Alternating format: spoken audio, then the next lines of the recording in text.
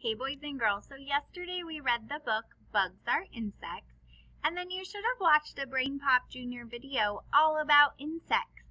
Well, today we're going to start working in your insect book. So on the front cover you can put your name because it says it's written and illustrated by, and you're going to be the author and the illustrator of this book. When you have that done, we're going to turn to the very first page.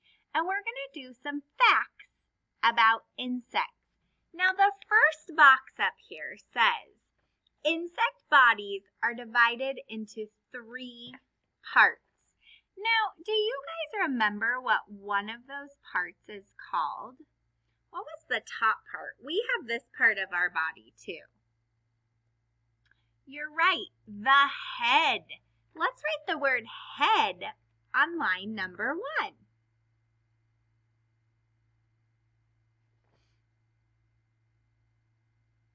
Ooh, and next, what was another part called? We have the thorax. So we have the head and the thorax. Can you write thorax on line number 2?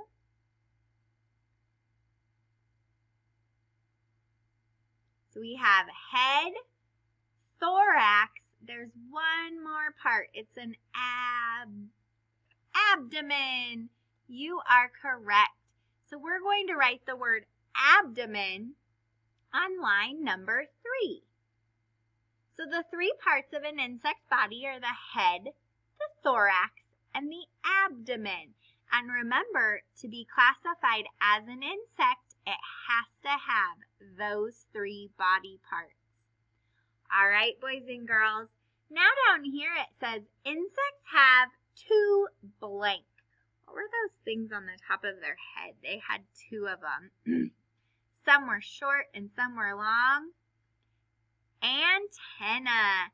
So you're going to write the word antenna right here on this line because insects have 2 antennae.